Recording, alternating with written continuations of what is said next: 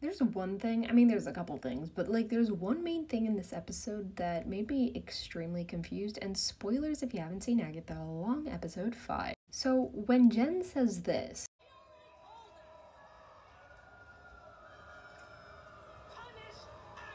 I was kind of taken aback because I know that Jen doesn't really like Agatha, but I never really thought of her to be kind of like that type of person. But then Lilia added in, and I always thought of Lilia as like a pretty neutral character. Like, I feel like she didn't have that many qualms with Agatha, so that was even more shocking.